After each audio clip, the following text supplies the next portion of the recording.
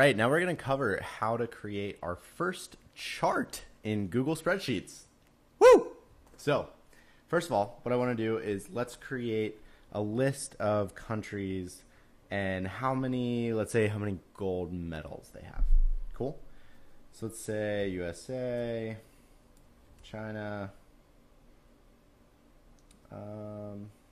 Australia, and Russia. Seems like a good list.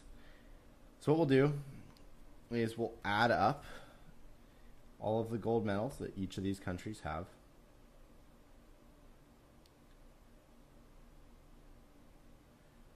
So you can do that by dragging, as I'm doing here. So we're saying sum all the data in these cells.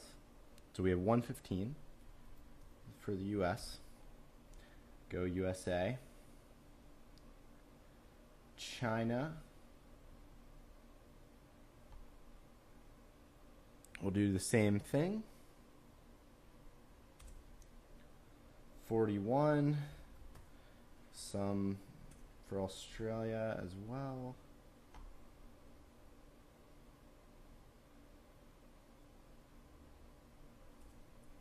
And lastly, Russia.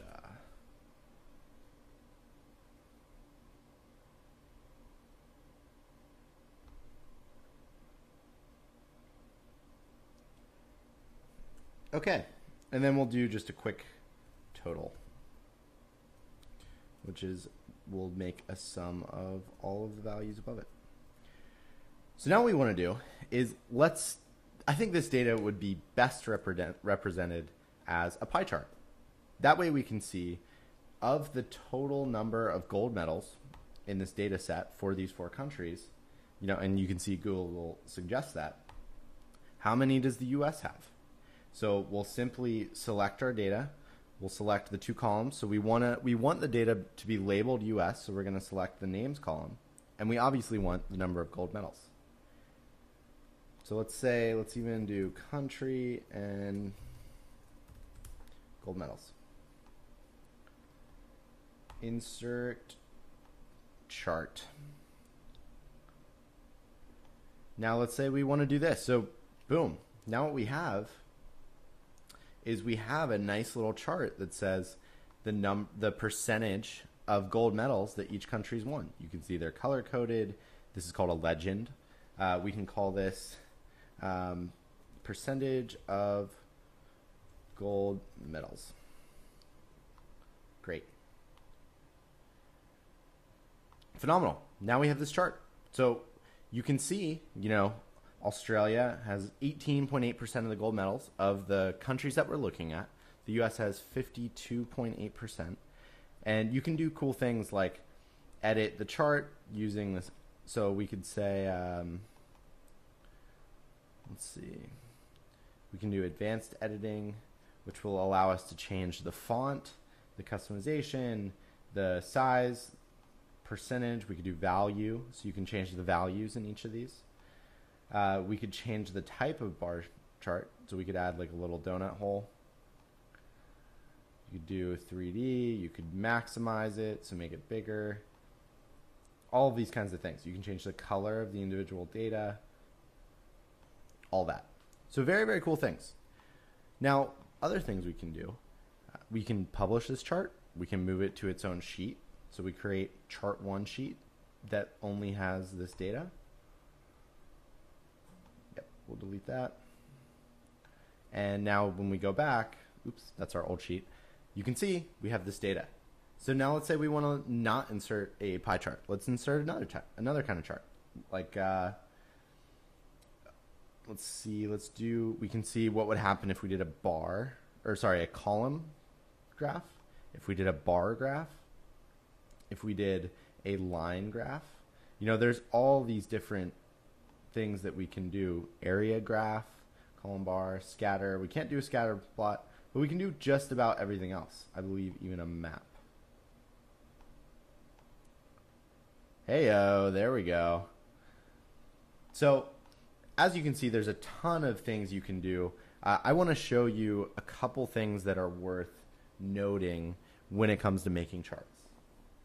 The first thing is that you can select this to, sorry, I'm going to change this back to a chart that makes more sense. You can use this to select what row, like the data that you've included, where if you see, if you hit this little button, it goes back to the select data range. We've included country and gold medal, which is the title of our data set, in our data set.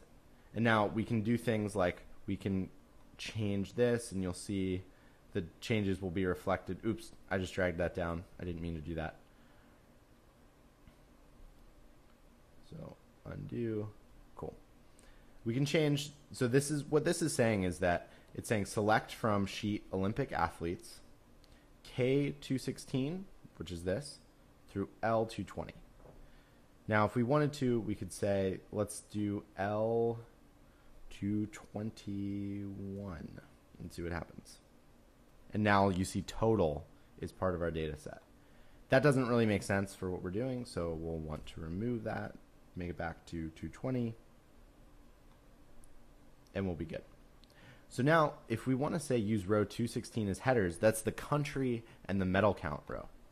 Yes, definitely. And so what you could see now is that it marks the number of medals as gold medals. Google is smart enough that it knows what you're trying to communicate.